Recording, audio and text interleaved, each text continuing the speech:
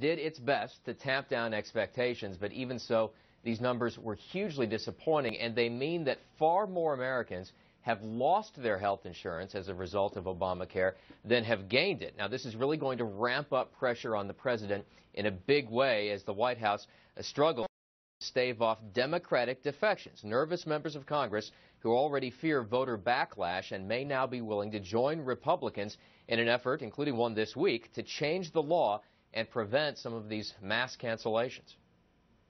I would not want to be in a Democrat's position and vote against that. All you're doing is reaffirming the promise that the president made. And you know, if there weren't millions of people, by the way, affected by this, I'd almost feel sorry for the White House at how terrible this has been rolled out, at how much this law is basically built to fail.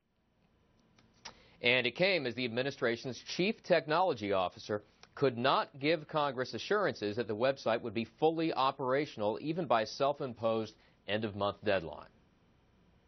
Is the end of the month realistic? The team's working really hard to hit that goal, and that's what I'm able to say right now, sir.